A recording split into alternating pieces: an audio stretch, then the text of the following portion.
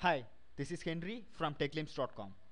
Today I am going to tell you how to use Find and Run robot program in Windows. Find and Run robot program is also called as FAR. It's a program for keyboard maniacs. If you are keyboard junkie, then you would like to use always keyboard for invoking any applications. Find and Run robot program uses an adaptive live search function to rapidly find programs and documents on your computer as you type them. The FAR application can be invoked by hitting the hotkey, and you can set the hotkey. By default, the hotkey is pause or a break. Okay. As soon as you hit the key, the application opens up, and this is the place where you can type the application that you want to search. For example, if I want to search the VCD cutter, I just type VCD cutter, and this program does a live search in my computer and list all the files that starts with VCD cutter as the name. Most interesting part of this application is that as soon as you make the search, this program start listing the applications and it will be indexed with numbers.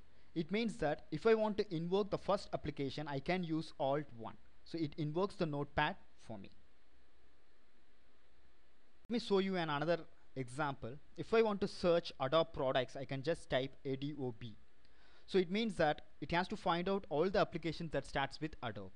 So you can find all the applications that has been listed in the name of Adobe. If I want to invoke Adobe Reader, I can just type Alt 1. It invokes my Adobe PDF Reader. Some of the interesting features are no file indexes are used, so results are always up to date with less memory usage. That is particularly very important here.